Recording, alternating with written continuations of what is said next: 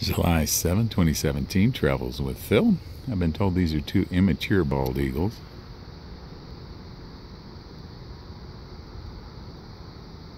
And we've got another one, a bigger one, maybe an adult.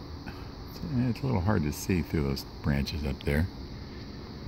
And then we just had two of them take off. They're over here flying in front of Grand Coulee Dam.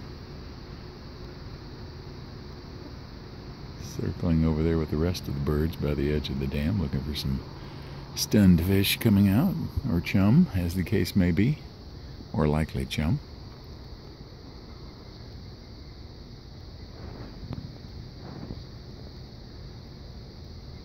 And there you go. A couple of eagles in the wild. Travels with Phil. July 7th, 2017. Back to you.